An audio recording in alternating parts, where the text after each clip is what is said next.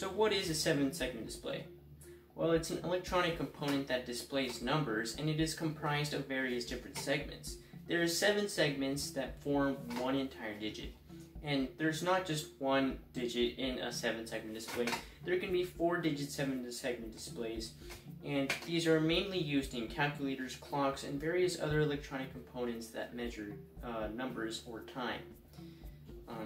And what a 7-segment display does is it pretty much displays numbers. And you know, when you buy a kit in Arduino, it usually comes with a singular digit 7-segment display that goes from 0 to 9, or there's also 4-digit 7-segment displays that can go from 0 through 9,999.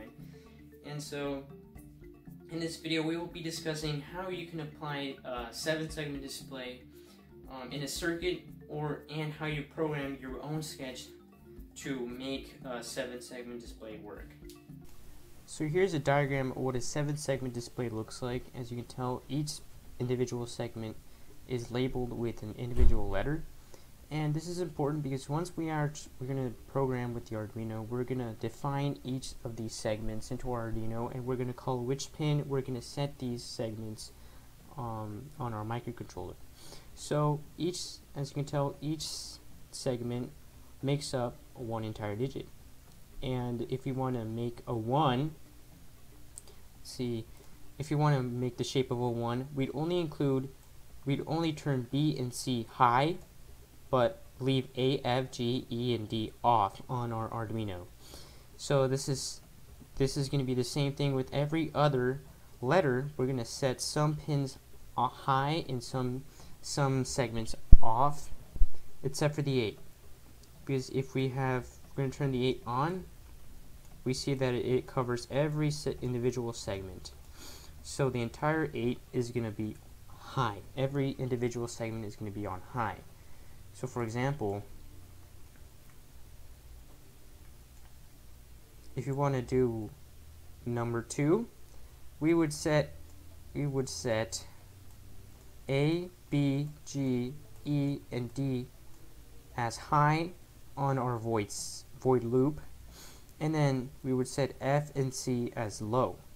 Well, for this case in this tutorial, we're not going to set DP, so just ignore this period right here. And that's just as a brief example of what this is talking about. See, I'm also going to open my Arduino so you guys understand what I'm talking about when I mean high or low procedures.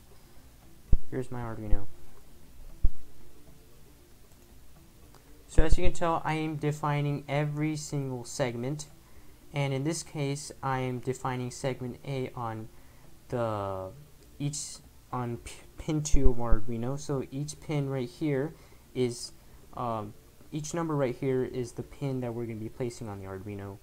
And you have to put number defined so that you tell the Arduino that you are going to set these digital pins on, that you're going to set these digital pins. And so in count equals 0, we're using this statement so that we tell the Arduino that we're going to start with 0. And then pinMode, we're setting this variable as an output.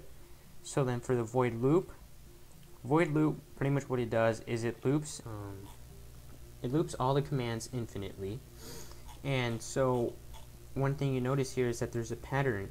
So we must start with digitalWrite if you want to set pins high or low. And so for case 0, in this case we have case 0, and you notice that we have all these pins, all these commands as high except for G. And why do we have G turned off and all these turned on high? Well, because if we go back to our image here, we know that if we set G on, we're going to get this: A, B, G, F, E, D, and C. And that's not going to look like a 0. That's going to look like an 8. So if we set G as off, we're going to have all these individual segments in the perimeter of this digit, and it's going to form a 0. And that's basically the general idea. If you're going to set all these digital write procedures, you have to know which ones you're going to set as high or low. So that's a very important thing. And also here is Now I'm going to be explaining what the COM pin is. The COM pins mean common anode or common cathode. They are on the middle pins on each side. So this would be pin 3 is the common cathode and pin 8 is the common anode. And what the common anode is that each segment is an LED. So pretty much segment A, all these segments are LEDs.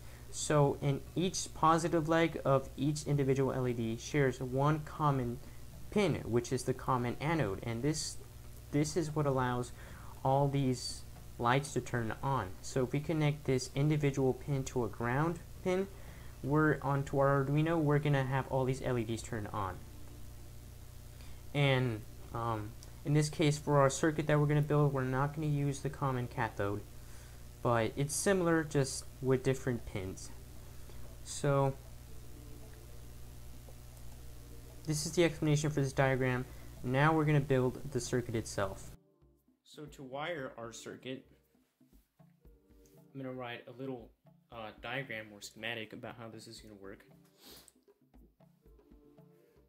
So here is my 7-segment display.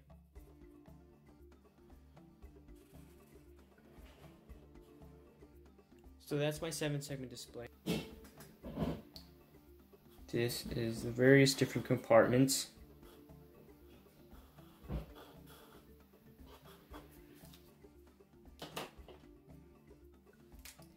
And then here are my pins. There's pin E, pin D, pin C, and these are just pins we're going to use. We're not going to use every single pin on our 7-segment display. And here's pin G, pin A, and then pin B. I'm not going to forget for COM. Here's COM. And that this turns on the LEDs. And then for pin A is going to be connected to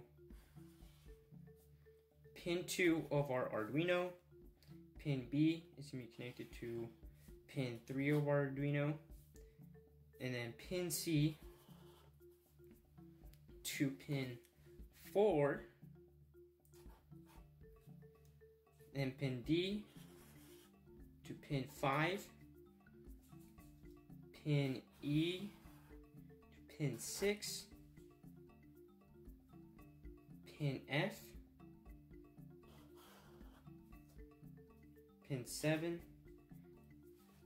so then pin G to pin 8. And then for COM, which is the common anode, which is going to turn on all the LEDs from each compartment, we're going to be connecting this to ground.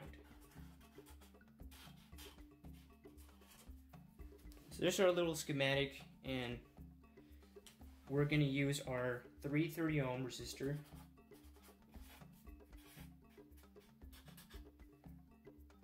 connected to this COM so that current will flow properly and it won't burn a single circuit. So this is our schematic here, and that's what we're going to use to connect our 7-segment display to our Arduino. So now that I briefly explained my sketch, what each part of the 7-segment display is and what it means, now we are ready to build the circuit itself. So materials you're going to need is as follows: breadboard, 7-segment display, microcontroller, one singular 330 ohm resistor, and 8 jumper wires. And don't forget your USB cable. So now I'm going to use this schematic as a reference to building the circuit. So here's my breadboard. I'm going to set my 7-segment display anywhere in the breadboard. Now we're going to sit it right next to our Arduino right here. And these are the pins. You can easily see them now. As you can tell, pin B is connected to pin 3. So pin A connecting to pin 2. Now here's my 330 ohm resistor here. It's going to be used to connect from our common anode to our ground pin of the Arduino. And then for pin F is going to connect to pin 7. Pin G on pin 8.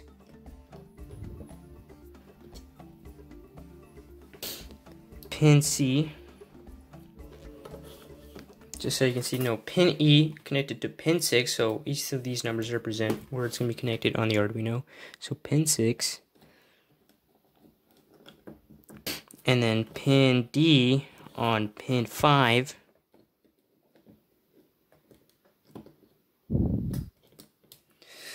pin C on that middle pin, so make sure it's not going to touch the common cathode, which is what makes the LEDs brighten up more. And here's a DP pin. Well, this pin is going to turn the period on. So for this case, we're not going to power those two pins. We're just going to simply power E, D, and C. So C is going to be powered on pin 4. And that's my circuit wiring. So now that we've finished our circuit, we are ready to now connect the USB port from our Arduino to the computer itself. And now we're going to see what happens when this occurs.